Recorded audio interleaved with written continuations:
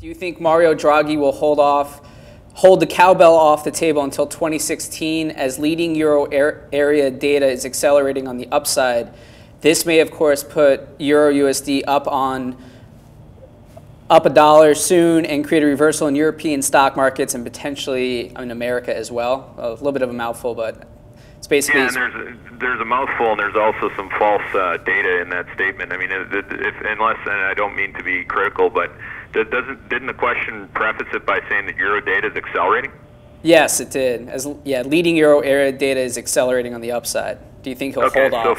So for those of you that are into the multimedia experience of Hedgeye, I'm going to tweet right now the European economic data of the day, which is unequivocally red in rate of change terms. So that A is not true, and B the kind of eradicates the rest of the question because you can't preface it by saying growth is accelerating. Yeah. But what you would say, the bigger question that we're going to debate with people who aren't long Europe, which is where you should be, European equities, that is do you cover or not ahead of Draghi going dovish?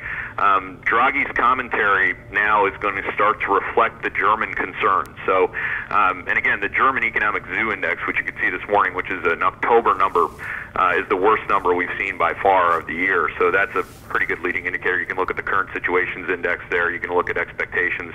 It's just bombed out. Maybe not bombed out. It looks like it could be going into what we think Europe's going to be in as a recession.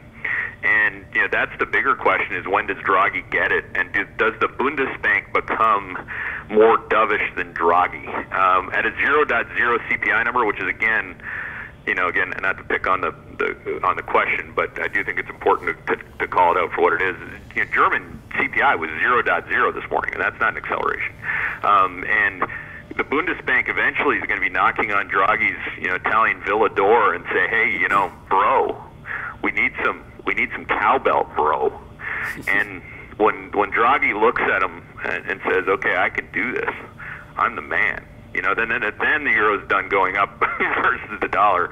I don't know what day that is or what month for that matter, but I think that's the biggest risk to a lot of things, because don't forget that would be a huge dollar up move instantaneously, because it would be euro back to like 110, 111, which is the current low end of the range, but the bigger question is, can he get it back to 105? Which is where we said it could go before, at the beginning of the year when we introduced really the Draghi tripling down as an idea. I think in the next 3 to 6 months he effectively has to go, and the Germans are going to force his hand.